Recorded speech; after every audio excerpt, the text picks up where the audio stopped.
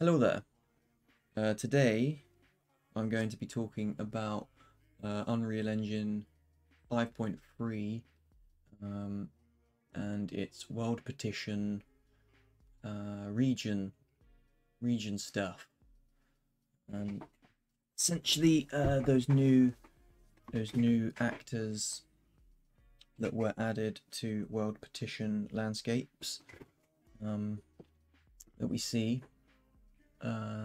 Essentially, there is not much information out there on them, and I thought I would kind of go through what I've been testing when it comes to generating landscapes in World Partition. So here I've just got a blank new open world level, which you would normally go here and click empty open world, and it opens up this scene. Once we've done that, you come up here to landscape mode, and you are joined by various options here.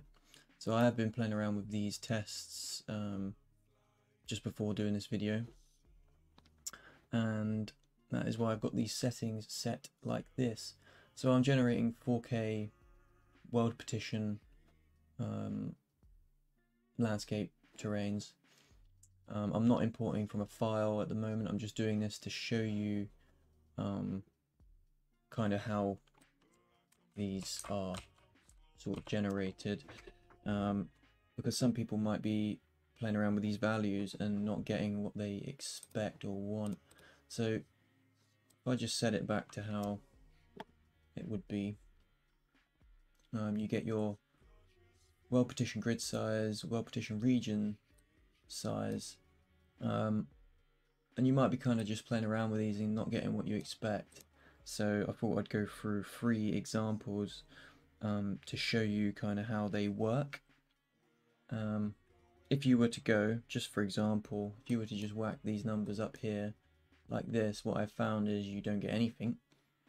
You don't get a save prompt, and then it doesn't create you any regions, just basically because these numbers don't work. So before we go into that deeper, I thought I'd show you examples that do work and maybe the ones that you should stick with, and then you can work out what you need from that.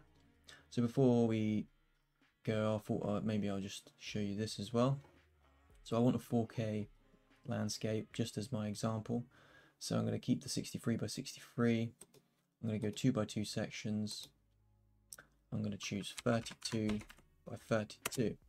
That gives us a 4K World Partition resolution, which is different to standard 4K resolution due to the way that World Partition works. I can go into that in another video, but it's kind of, that information's out there, but I will do a video on that as well. So we have a resolution and we have a nice low amount of components, so our map will run smoother. So currently with this, we would have, as you can see, this World Partition grid size is essentially the proxies that are generated, which are like the tiles that your map is broken up into. So if you concentrate on the yellow line, if I just go in a smidgen and expand it here, we have our yellow line here, and as you change this, you can see the grid increasing or decreasing depending on the value. And then you can see on this one, nothing's happening. So you have no visual representation at the moment of our regions, which I think they should add if they're going to bother with this. So yeah, there's that. But essentially what this is our region size is, our grid size is our proxies that are generated, so our tiles, and then our region size is how many proxies go within a region, sort of. Yeah, I think that's right. I might be wrong. Visually, you'll see what I mean. So for this example, what I'm going to do is I'm going to simplify the whole thing, and I'm going to go 16 by 16.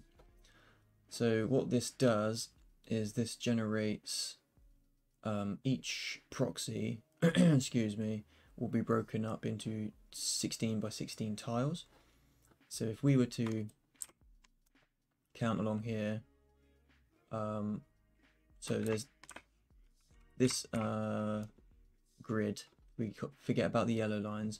This is broken up into two sets of green lines. We have a light green one and then a faded dark green line. The one that this number relates to is the lighter green line. So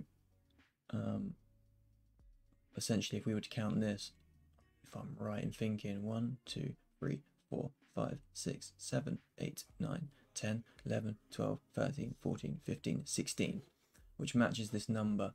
So within our proxy, which is the yellow line, we have 16 of these squares. So it's a 16 by 16 square, which is what this value is, within our proxy that contains 16. So when we generate, which I'm going to click now because it might take a little while, it will ask us to save. I'm just going to call this test map 2 because it's the second test I've done. This should create a landscape setup with 4 proxies and 4 regions, and then I will show you what those regions do, which I'm sure you've probably worked out by now, and maybe already know this, and I'm not teaching you anything new.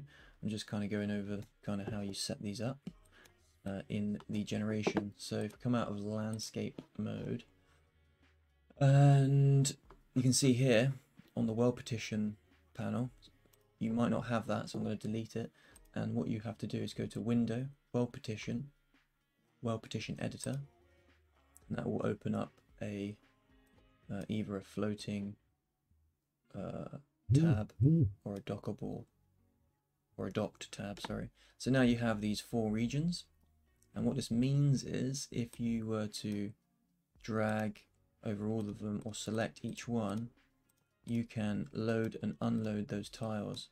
So if I just select and load selected regions, you can see all 4 of our proxies are loaded.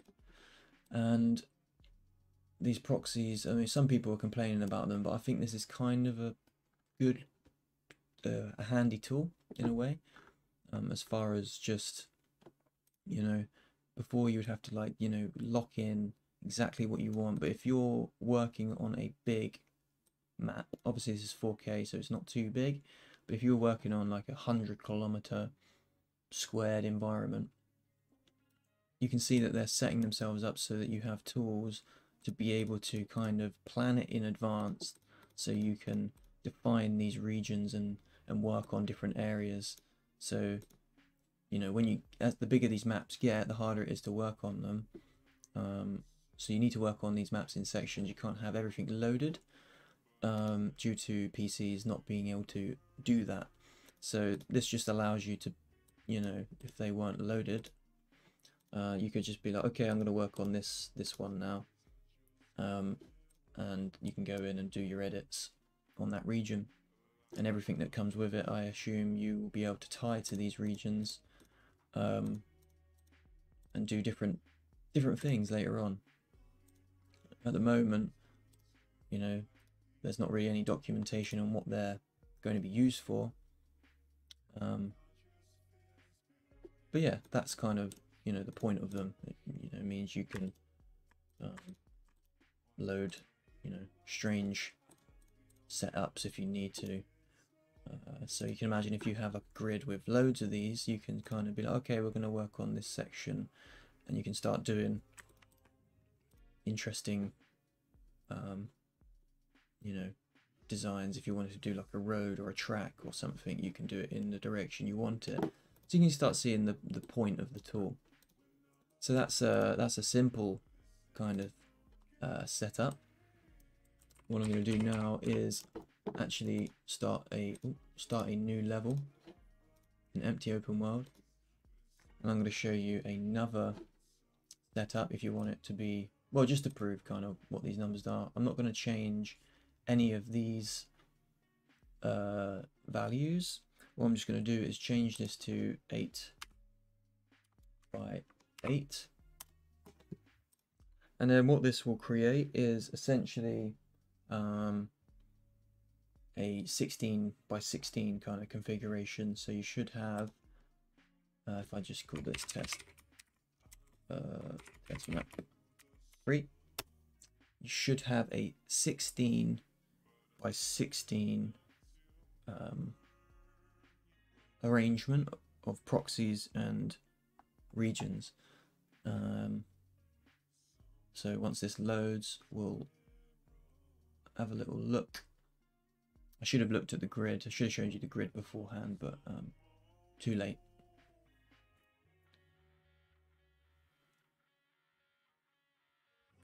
And essentially, yeah, as you like lower the number on the generation, kind of the more you get in creation or editor, or however you want to view that.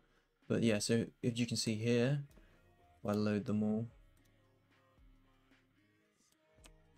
we have our 16 proxies and our 16 proxies and our 16 regions controlling them. So now you can control, you know, a smaller amount, so you could see, you know, the purpose of what I was talking about earlier. If we have these unloaded, if it's like you've got a river to do, you can, you know, come in and select the regions and just work on that stretch of river through here.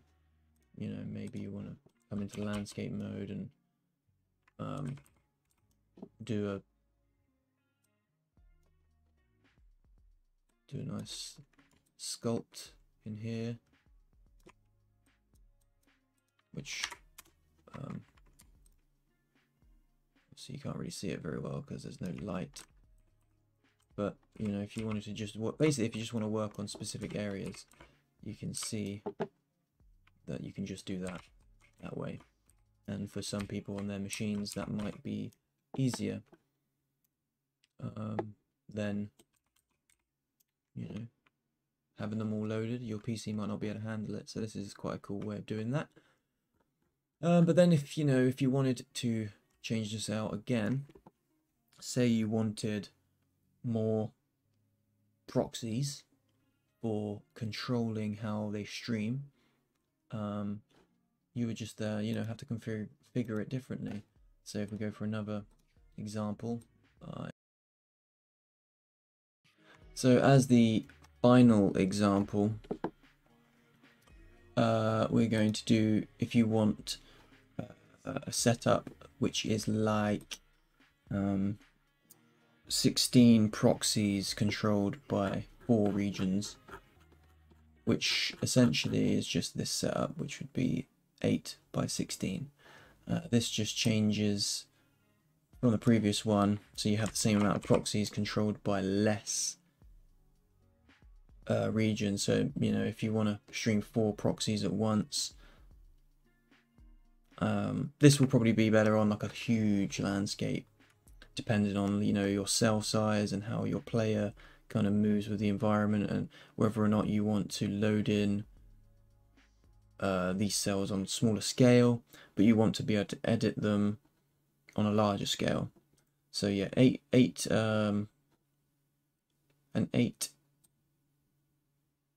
on the World Partition grid size setting and a 16 on the World Partition region size setting should give us, I'm just going to override the test map 3, place it. This should give us 16 proxies controlled by 4 regions.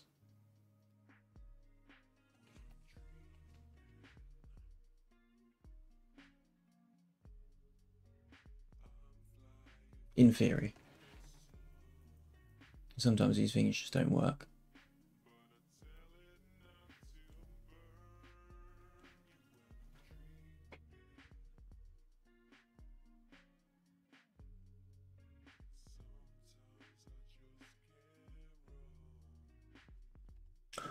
Okay, so we have our 4 regions. We load those all. Come out of landscape mode first of all. We have 4 regions controlling 16 proxies. There you go. So that's basically that. And that just, you know, allows you to kind of work out how you can plan your larger environments when you're working on them. Yeah, hopefully that helped, and good luck with your development.